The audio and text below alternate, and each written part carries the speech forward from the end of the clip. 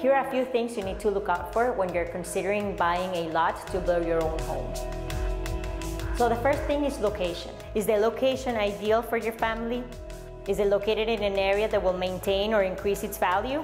That's the first thing to consider. Next thing is the view. Is it facing the water, or is it an internal lot with beautiful trees around it? It really depends on the location, but view is really important. Another important aspect to consider is orientation. This is why it's crucial that you visit the lot during different hours of the day, so you can see how the sun moves throughout. This will impact the way that you experience living your home, the amount of natural light that enters each room, as well as how much sun you're gonna get in your backyard. Is the house facing west? You're gonna have an afternoon exposure. Is the house facing north? You'll have much less sun in the afternoon in the backyard.